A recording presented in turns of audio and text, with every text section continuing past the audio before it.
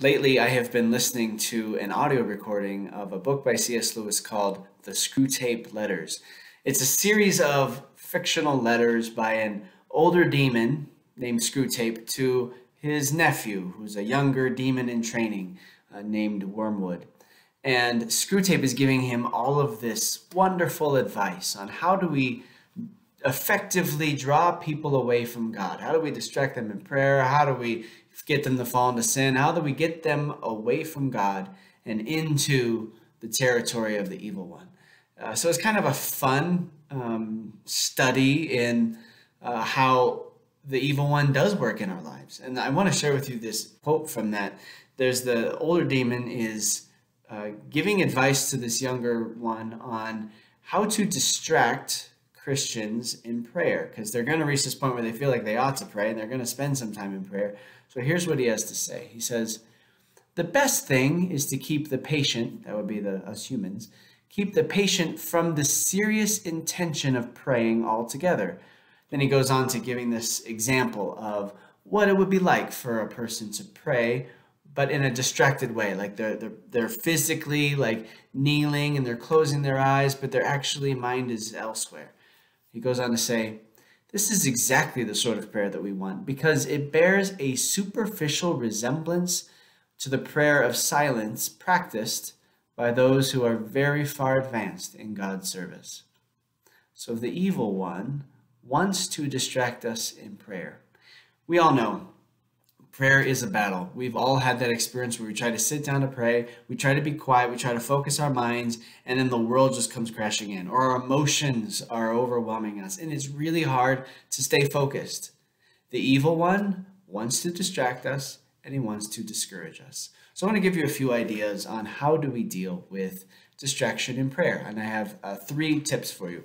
First would be to prepare, then refocus, and then pray with the distraction.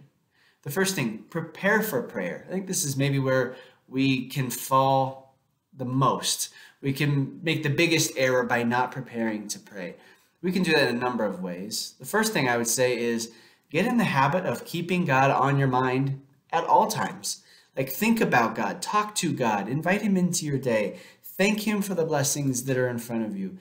In those moments of quiet in the course of your day, maybe it's as you're driving to work or making breakfast, like those little moments where we have some quiet time, allow our minds to drift to the things of God. Maybe we're reflecting on some reading that we recently came across when we were reading in a spiritual book, or maybe it's something from the homily last weekend. Like allow our mind to drift to the things of God. Then when we go to pray, our minds will actually be ready to enter into prayer. We're not going to be fighting off all these distractions because we've actually been focused on the things of God all day long. And when we begin our prayer time, maybe it's a good idea to ask God for help in focusing. Say, Lord, please help me to focus on prayer today because I'm really tempted to be distracted. That in itself might be really powerful because the Lord wants to come to our aid. He wants to draw us into a relationship with him.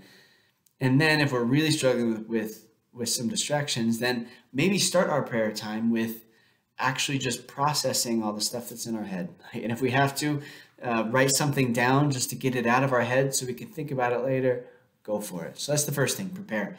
The second thing I would say is refocus and bring things with you that will help you to refocus on prayer when you're trying to pray. So bring a Bible with you so you can flip that open to one of the Gospels or one of the letters of St. Paul, and it will help you to just think about something that God has to say. Allow God to speak to us through the scriptures and then be receptive to that.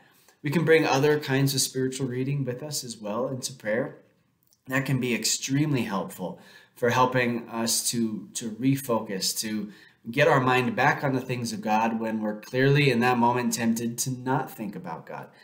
The temptation, though, is that if we're really enjoying that spiritual reading, is we're going to want to spend all of our prayer time just reading.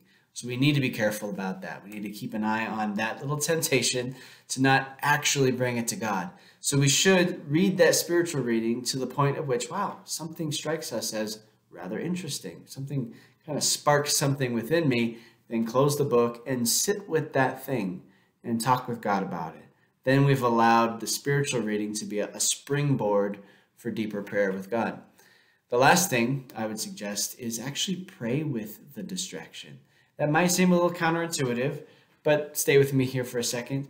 God really wants to be with us. He wants to be with us in all things. And so if what we're struggling with is outside thoughts or inside emotions that are starting to pull us away from God, then God wants to be a part of that. So maybe we can say, Lord, I'm really distracted right now by this conversation I need to have with so-and-so.